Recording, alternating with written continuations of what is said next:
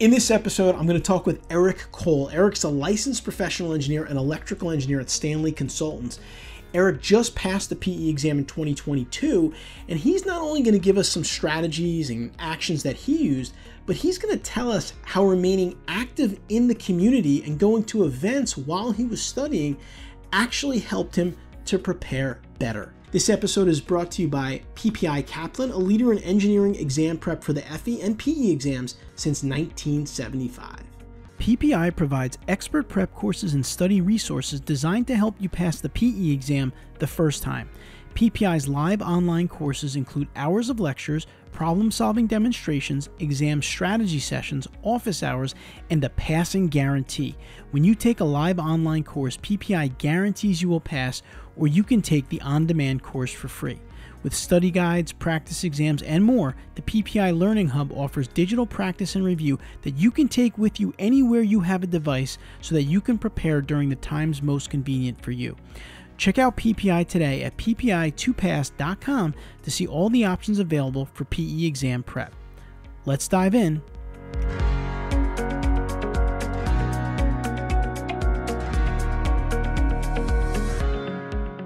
All right, now I'm excited to welcome our guest on to the show for today. Eric Cole is an electrical engineer. Of course, he has his professional engineering license. He's with Stanley Consultants. Eric, welcome to Pass the PE exam. Thank you. Hi, everybody. I'm Eric Cole, and as Anthony said, I work for Stanley Consultants. I've been there about 5 years now, and I'm a power distribution engineer out of the Muscatine office here in Muscatine, Iowa. I do a lot of projects for cooperatives and rural electric power co-ops. They don't necessarily have an engineer on staff all the time, so they hire Stanley to design and build line and do anything that they might need for projects. We also work on bigger projects for larger um, investor-owned utilities such as Mid-American Energy. We do a lot of projects with the city of Lansing, Michigan as well. So we get a little bit of everything. We're a pretty good sized company, and we get a little bit of exposure to small and big projects. Yeah, no, Stanley is a great firm. We do some work with Stanley, some leadership development work, and they are very interested in investing in their people and helping their people grow. So we're excited to have Eric here with us. And Eric, talk a little bit about your background in electrical engineering from Iowa State and how that prepared you for taking the PE exam. Yeah, I think college is a good foundational knowledge. So you learn a lot about the terms that we use in electrical engineering. You learn a lot of the basics. You learn maybe what your program actually is doing behind the scenes, but you don't necessarily use that every day at work. You Right. you just learn how to learn essentially at college. And I think that's really important because you're going to spend your whole life with challenges that you don't know how to fix necessarily and aren't necessarily going to be taught to you by somebody else. So I think Iowa State prepares me a lot of ways for the engineering world, how to think, how to go through problems. And for the PE in particular, I mean, the PE is very similar to college, right? It's an exam. So I spent 4 years taking exams at Iowa State, so that's really helpful. Teaches you how to study, how to know when you know something. So for me, that means doing a lot of practice problems. I can't really understand a concept just listening to somebody. I have to do it myself. So I think that Yeah. was something that I learned at Iowa State that really helped me on the PE too.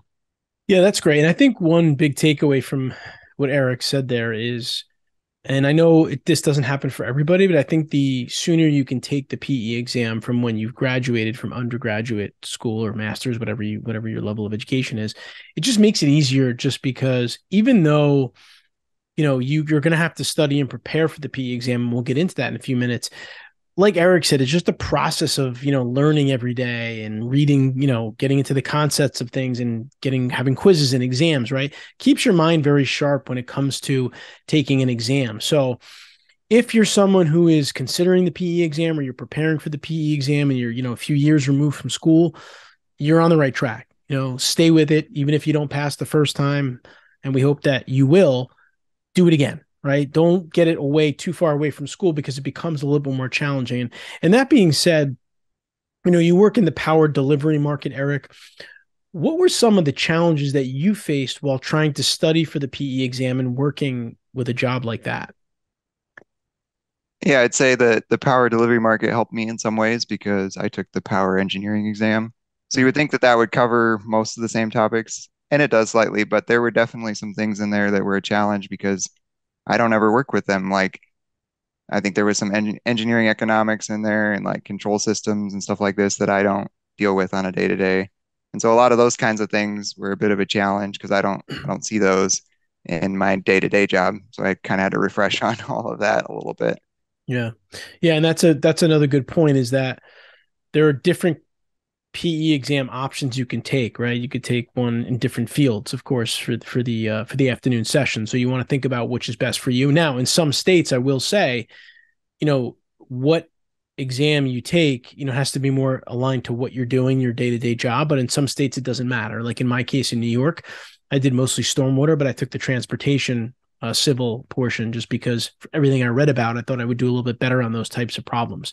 So I think the process of selecting the one that's best for you may be dictated by your location, but maybe not. You may have more options in terms of which exam you can take. And so, Eric, what were some of the most helpful resources or study materials that you used while you were preparing for the exam? Yeah, I'd say by and large, the most helpful is the practice exam that's provided by, well, you can purchase it, I guess, from the NCES website. And that was very useful because you actually got to see problems that you might see on the exam. There were very similar type of processes, ways to think that you needed to know in order to do well on the exam. And then I thought that it was really critical to actually spend some time with the notes that they provide. So my exam was the online version. The benefit of that is you can take it whenever you want. The downside of that is you don't get any of your own notes. So you have to show up to the exam knowing the notes that are provided. And that takes a considerable amount of time to learn because, well, somebody else wrote them. You don't really know them. They might have a different way of explaining a constant than you're used to. So I think it's a really good idea to spend some time with the notes that you are provided and then practice exam problems. I also bought a book online that had some that kind of went through just problems that I could look at to get familiar with the material. Yeah, that's great. And that's a very important point. Right now, the PE exam is CBT or computer based. Eric took the computer based version last year in 2022. And I don't know. I mean, I took it a long time ago, so it wasn't computer based. And I feel like that's something that would make me a little bit nervous, honestly. I liked having some of my own books and my own notes. So I do definitely agree that, spending some time with those materials that are provided and really getting to know them is a very important aspect of this exam process. And I think you should really definitely dedicate a lot of time to that. I think that how well you know that material is definitely not just going to dictate how well you do on the exam, but the time that it will take you to do the problems. And to me, that's always been the biggest challenge with the PE exam or the FE exam, quite frankly, is the timing. I mean, you might be the best engineer out there, you might know all your equations, but if you don't know where to find something, if something takes you 7 or 8 minutes instead of 5 minutes on a problem, those extra minutes will add up over the course of an 8 hour exam. And so you need to really be on top of things in terms of moving quickly through the exam, quickly, but still obviously paying attention to the details of these problems. So, Eric, one thing we always like to talk to people about is their study schedule, their routines leading up to the exam. Talk a little bit about your schedule and how you were able to balance work, your personal life, PE exam preparation. Talk to us about your routines. Yeah, I found it helpful to kind of plan out when I was going to take the exam. So 3 months ahead of time, 4 months ahead of time, that kind of time frame, I was looking at nailing down a date that I would want to take it on. And at that point, so I'm married and I have other extracurricular activities that I do and whatnot. So for me, it was I need to set aside a time once a week and just say, hey, this is my study night. So I don't know what day I picked, but I had a day for about 3 months that I would spend a couple hours going through problems and practice exam stuff and just looking at all that. And that worked really well for me because it was winter time in Iowa, so that was helpful. I kind of planned for that so that it wasn't so easy to be distracted by other things. There's a little more free time for me in the winter time anyway. And then um, the weekend before, I blocked that off so that I could go through most of the actual practice exam So I kind of did that at the beginning and then did some other problems for a long while and then actually just retook the exam all at once, get a feel for, hey, I didn't take 8 hours, but I took maybe like 4 or 5 hours to go through them all. And I got a little bit of a feel for what it's going to be like to sit that long and try to focus on one thing for 8 hours long. It's a long test, so that was good for me. Yeah, and I think a couple of important points there is that what Eric said about scheduling the exam on certain date is I think a really good strategy, right? You'd rather be probably studying over the winter months than studying over the summer months, right? So you definitely want to think about, setting yourself up for success in studying. I know I did the same thing, and it was a while ago, but I'm pretty sure I studied through the winter when I didn't want to be outside. It was cold, and I wasn't really interested in that, and so that's definitely a big plus because that can help you stay focused because it just lends itself to better habits. The other thing that I would say as well is, I agree 100%. As you get closer to the exam, you want to do more problems and put yourself in more test-like atmospheres, right? I think if you're sitting on your couch studying or you're sitting in your kitchen table and there's people in the house running around, it's not really the same atmosphere as the exam. And you want to put yourself in a timed atmosphere. Like I said earlier, time is the biggest factor. So if you sit down in a quiet room at a desk and you have a timer and you have only the materials you're going to have in the exam and then you go through one of those exam problems, to me that's the best thing you can do because you're kind of training yourself to get in the mode of the exam, so when you show up that day you're going to be able to execute because you're used to those conditions. And I find that to be something that a lot of people don't do because I know it's hard to get like 8 hours at a time or even 5 hours at a time, so you really have to plan accordingly on a weekend, like Eric mentioned, leading up to the exam. So you have that block of time to do that. Now, Eric, I just want to go back to what you said about the scheduling. So did you kind of mostly study that one night of the week for whatever it was, 3 or 4 months leading up to the exam? And then you kind of increased the amount of hours you studied as you got closer to the exam?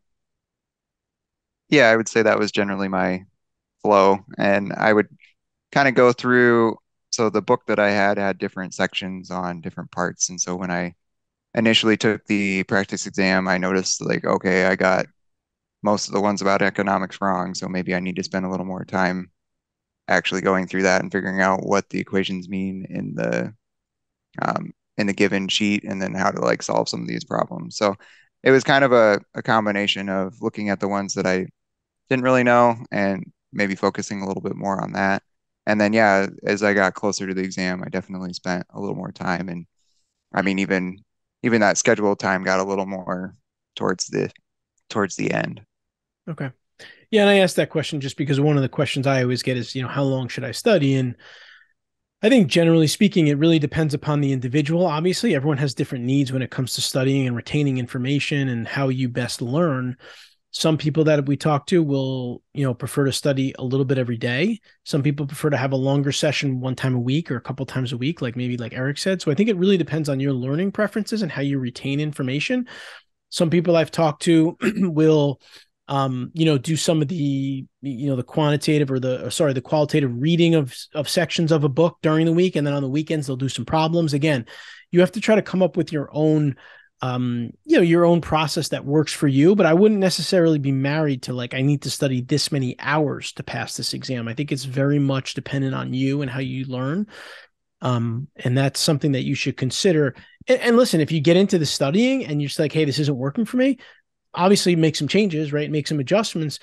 But I would say for sure that you're going to probably want to prepare, anywhere from 4 to 6 months ahead of the exam, depending on what your comfort level is with, studying and preparation. I know some people that say, hey, 2 or 3 months was really good for me. I did a lot of stuff in 2 or 3 months. Some people say, hey, I took 6 months and really planned it out and spread it out my time a little bit. So think about your time, your situation. I don't know if there's a right or wrong answer to it, but I would encourage you to get going on it earlier rather than later so you can make some adjustments along the way. So Eric, you're involved in community activities as well, like Toastmasters, like math counts. How did some of these experiences help you in your preparation for the PE exam? I would say that being involved in the community and doing other things really helps you budget your time a little bit better. And I think that once you become more involved, you realize that, spending a couple hours once a week on the exam may take a little more devotion, and you're more willing to actually study during those hours. If you have a bunch of free time and you're like, oh, I'll study later, Hmm. that's that's a common habit that I know that I've struggled with before. It's like, okay, well, I'm free all week, so I'll just move it to Friday, and then Friday comes and you never do it. So I think if you have your schedule a little bit fuller, sometimes that's helpful for me at least. And it's like I know I have to do it or I'm not going to find time. Yeah, I feel like that's a very, very, interesting and important kind of productivity hack or point, if you will, because it's like sometimes when we're busier, we're more focused, right? In fact, I was having a conversation recently with someone about their college experience because my daughter's like looking at colleges now. We're talking to different people. And this woman happened to play sports while also getting, a major that was a pretty rigorous program. And I asked her about that. I said, "How are you able to play sports and go through this program?" And she said, "Well, honestly, I think it was better because I had a lot more structure and I knew I had to get things done on a certain amount of time and I only had certain windows to do my work." So that's actually a really important point because I'm sure most of you that are studying for the PE exam are working as engineers, right? So you have very limited time and you may have families, and you might have a lot of other community activities going on. So I would encourage you to, number one, plan out your calendar months in advance, like Eric mentioned, maybe picking one night a week or however you end up doing it. But then I would also encourage you once a week to look at your calendar and make sure that you plan out your week accordingly. Things might happen one week and maybe a work meeting, came into your day you're supposed to study, and make adjustments. I think that time management in your PE exam preparation is super critical. But I do like the idea of the fact that we're busy in general as engineers is probably going to help you because it's going to really force you to commit to certain times during the week to get your studying done. So, Eric, I'm sure some of our viewers here are just starting out preparing for the exam, maybe just decided to take it, or maybe they're even deciding whether or not to take it. What message would you have for those that have just decided I'm going to tackle this exam? Yeah, I'd say A, if you made it through college, you have an engineering degree, you've already passed the FE, like you've proven that you can pass the PE. You just know that you need to work at it, right?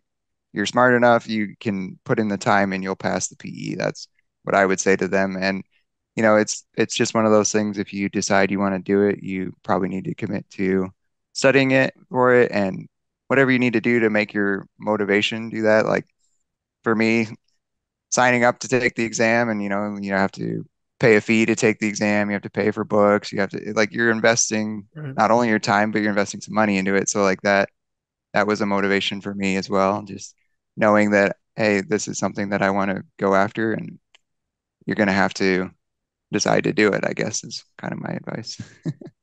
Yeah, and I think one other point that I'll add to that I think is really important is committing to it early on. And what I mean by that is, Eric mentioned some commitments like, you're spending money, right? You're literally investing in it. So that's definitely going to commit you to it and hold you accountable. But also, I remember for me, one of the things that I did that was really helpful is when I decided to take the exam, I told my boss about it. I said, "Hey, I'm taking the PE exam. I'm taking it on this day and I'm taking off from work that day." I actually sent him an email about it. And for me, that was really like an accountability factor, right? Because I didn't want to let him down knowing that I'm studying, knowing that I'm taking a day off of work. And so if you can commit to a few people that you're close to, they can kind of serve to help hold you accountable in your studying efforts. Because like Eric said, it's not an easy process.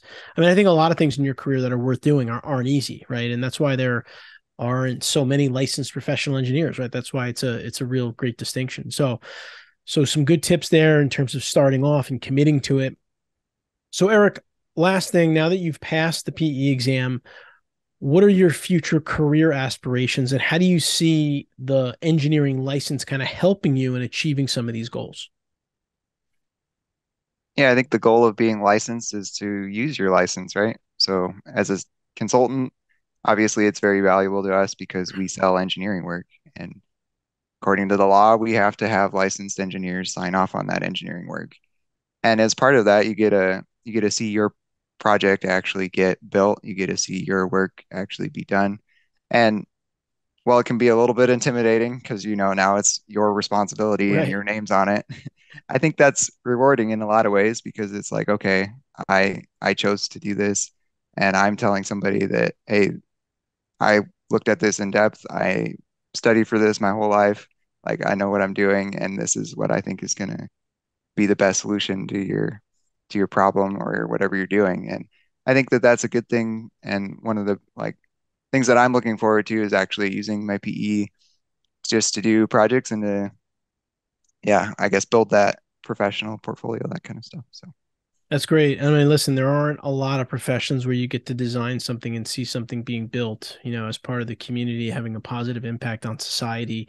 And the PE exam is really the facilitator to that for many engineers, for you to be able, like you said, to put your name on it and really be able to get behind something, which I think is great. Another thing I'll add to that is, for a lot of you out there, once you get your license, you will likely have more career opportunities available to you within your organization, right? I mean, a lot of consulting firms, even public organizations or agencies, there are different levels that you can rise to, and it will depend whether or not you have a license and how high you can maybe go in an organization. So that's definitely something to keep in mind. I know sometimes we don't think about one or the other, but I guess what we're both getting at here is there are just a lot of benefits to getting your engineering license. And I know it can be tough to go through the process, and it could take a good 6 months of your life. And, it's kind of like you're back in school for those 6 months with a whole bunch of other things you still have to do. But if you can plug through it, if you can have a good strategy, a good plan like Eric did, and stick to it, it can really be a game changer for you in your career. So with that, I just want to say, Eric, I thank you so much for spending some time with us. I know how busy you are with your job and everything you're doing, but I really think that what you've shared here is going to help a lot of engineers. So thank you for taking the time. All right. Thank you too. I hope you enjoyed this episode of Pass the PE Exam. Please be sure to leave your comments and questions below this video. We will answer them in an upcoming video. We want to help you succeed and answer your specific questions. And please be sure to hit that subscribe button so you can get videos from us to help you pass your PE exam on a regular basis. I'll see you next week on Pass the PE Exam.